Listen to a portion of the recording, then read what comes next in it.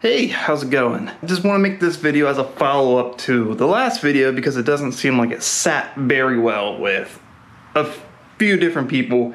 And I get it, yeah, it was a slight hot take on the whole tuning situation, and I want to kind of clarify that just a little bit. Like, why I have this notion to feel that way about tuners. It's because I have never had a great experience with remote tuning. And any of the remote tuners, I don't care how good they are. I'm not happy with the process. PD Tuning offers services where you can basically like book them in real time. They do remote tuning, but like in real time, you go, rent a dyno somewhere and do your pulls that way and make adjustments. But even then, it's the whole remote tuning just it left an unsavory taste in my mouth after the SHO. Like going through the whole process of the SHO, going through gearhead tuning, like the first tune I bought from them was great and actually was the one that worked the best on that car, but I ended up paying for a whole extra tune to run ethanol blend, and that tune never ran right, and the car never ran right the same after that tune. So, every time I try to get in touch with Matt, who was the main tuner there for their stuff, it was always, something's with your car. Check your car. I replaced the NOx sensors, I did this, I did that, and nothing ever changed. The only thing that changed, the only thing that ever made the car run better was going from that second tune back to the first tune, and the car ran fine. It still wasn't as good as it once was, but it was actually the only time it ran halfway decent. And actually some of the fastest runs that I've gotten with that car were with the regular 93 tune they wrote for me with some E85 added to the tank rather than the specific ethanol tune they wrote for that car. So, it was downhill from there. I've had a couple small conversations with other tuners, and that's when I thought maybe I'll get with this guy, Ryan. And, I'm not saying he's a bad dude. I ain't saying that at all. And I ain't saying he don't know what he's talking about. However, just from my brief conversation with him, to me, it doesn't seem like it's going to be worth the money. Because I don't think I'm going to get what I want out of it with the amount of money that I would be paying to do it, if that makes any sense. So the update to that is, I've decided that I'm just going to do it myself. A couple of the guys here in the comments really encouraging me to do this myself. I mean, kind of like a DIY channel anyway. I've pieced together that engine, or took that one out, and put that one in and whatnot, all by myself with my bare two hands. The other one's holding the GoPro, so yeah. People who are reaching out like, yeah, do it yourself. You don't need them. I'm like, yeah, I don't need them. Do it myself. This is DIY. This is what we do. So it kind of like, that's what got me going. Like, I'm gonna do this myself. I'm gonna tune this car myself and prove you don't need to spend all that money with another tuner, and anyone can do it. So it's kind of like where I'm at with this. Eventually, when I get the money together, I'm not sure what device I'm going with, but it seems like a lot of the DIY guys go with the HP tuners. I've always heard good thing about HP tuners. It just seems like for the EcoBoost, everyone's stuck with the Cobb access port. Maybe the Cobb access port's better for just flashing the car, if someone else is doing the tuning. It seems like the HP tuners is the way to go if you are going to do it yourself. So that's where I'm leaning. I don't know much about the HP Tuner software. I'm gonna have to get familiar with it. Talking to you right now in this video, I don't know much about it. Like, I don't know how in-depth the software is. We'll see. Like, I've gotten a crash course with tuning when I installed the micro squirt on the 2.3 Fox body, and I literally had to figure out how to write a base map just to get that dang car working. I had to kind of quickly learn how to read, write, and understand VE tables and how to adjust each cell and what the load cells mean. Like, I ain't an expert by any means, but I had a very quick crash course with that. And I did end up writing a base tune for that car by scratch, just by referencing videos and information online, and got the car running. Did it run well? No. Did it run? Yes. It's a learning process, because tuning, it can be complicated. It's not super simple, but it's nothing anyone can't learn. So that's kind of where I'm at with this. If I'm able to make adjustments like that, then great. So I wanted to do it that way. I've read some of the comments. Trust me, I read your guys' comments because I was upset over the fact that the answer I got about tuning it with the cams was recommendation. To me, a recommendation doesn't mean much. The thing is, I asked a direct question. Does my car need a tune with cams? It really could have been a yes or no, but I got the recommendation. And so, you know, people were like, he can't just say yes or no. He can only say that legally. You're like, fine, if that be the case, whatever. I still don't want to have to deal with that. I don't want to be playing with my money. I'm going to these guys because my assumption is that they're the experts. They're the professionals that I'm going to reach out to for advice. You know, like, do you reach out to a doctor just for a recommendation? You know, like, hey, I've had this chest pain really bad for a while. Oh yeah, maybe I recommend you go see a specialist. No, they're going to be like, no, we're going to go see a cardiologist. You know, what about you're doing your taxes? You know, you call a tax place. You're going to ask questions about taxes. You know, what if you asked about, yeah, I forgot to pay taxes last year? They're going to be like, how about you come in and we'll help you out? Because, oh yeah, we recommend you paid your taxes. Like, well, but see, that's what I'm saying is, that's kind of how I feel. Like, okay, you know, if they're just going to say a recommendation due to legal reasons, then, you know, like I'm going to them because I want and I'm seeking their professional advice. If they can't give it to me, especially unless I pay them, like if they're not going to give it to me just by simple conversations, then I'm not spending my money with them. You know, like I just want to make this clear because I did kind of come off a little, you know, a little aggressive in that video, and I get it, but it's just because I'm so tired of it all. Like, I'm tired of playing games. We're all adults.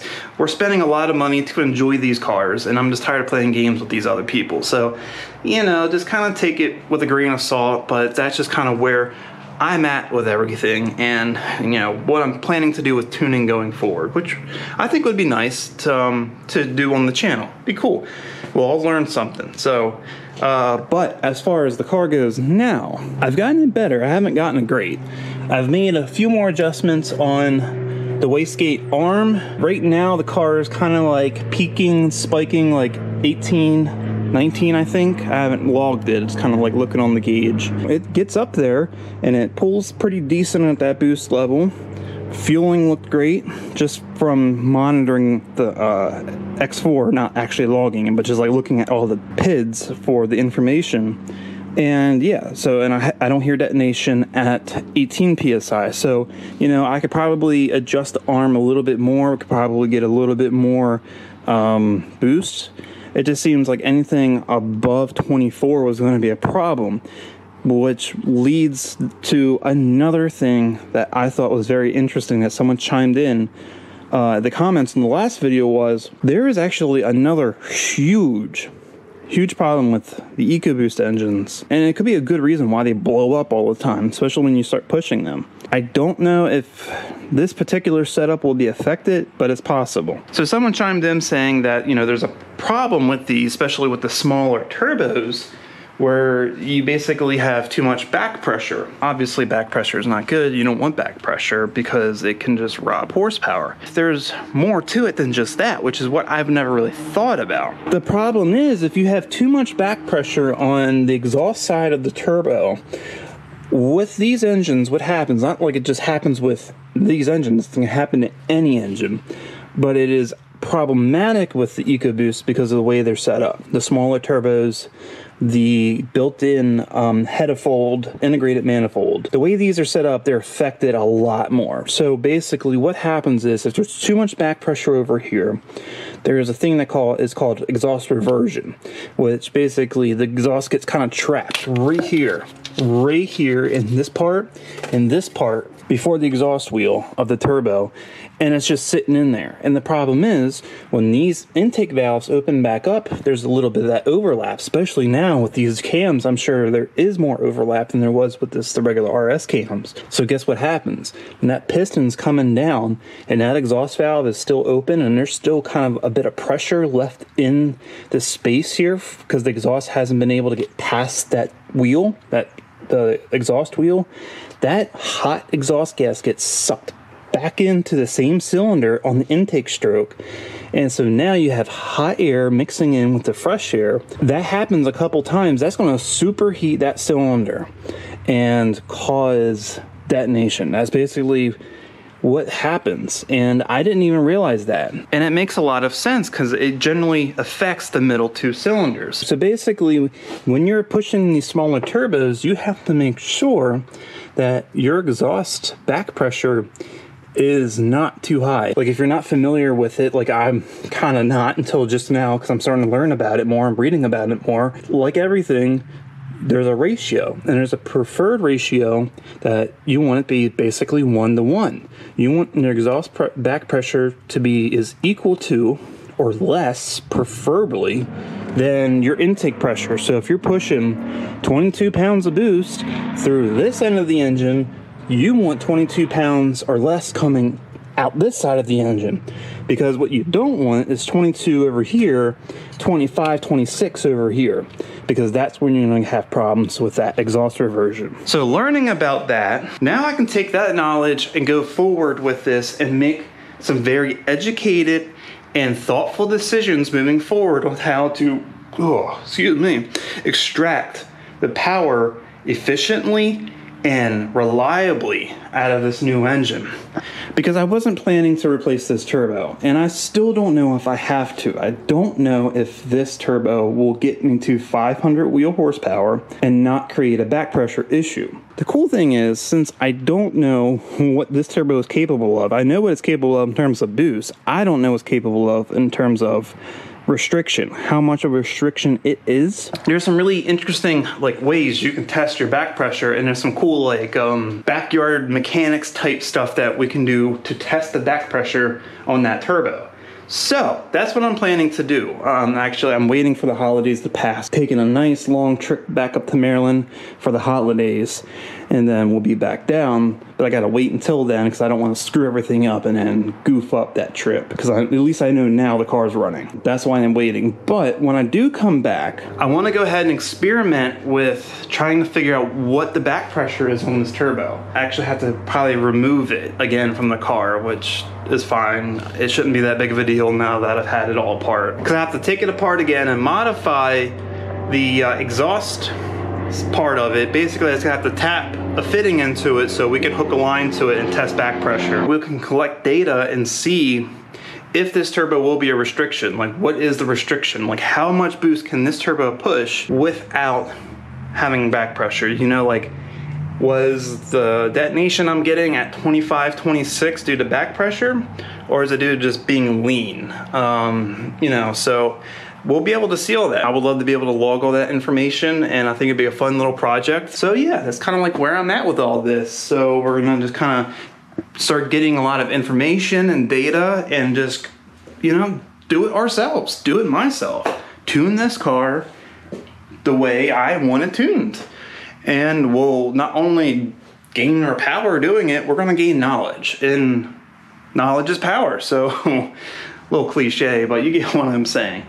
So that makes me excited, and it's all thanks to you guys who, you know, constantly post in the comments of my videos, and it's encouraging. You're encouraging me to take this on and do it myself, and that's what we're gonna do. So you definitely gotta keep a lookout for that video. Not sure when it's gonna happen, but like I said, it's gonna be after the holidays, sometime maybe in January or so. But with that said, I think that's gonna finally wrap it up here for this video. So if you like the video, please give it a thumbs up, share with everyone you know if you want to see more content like this and you haven't already. Go ahead and subscribe to the channel. Keep a lookout for the next Karz Kreated video.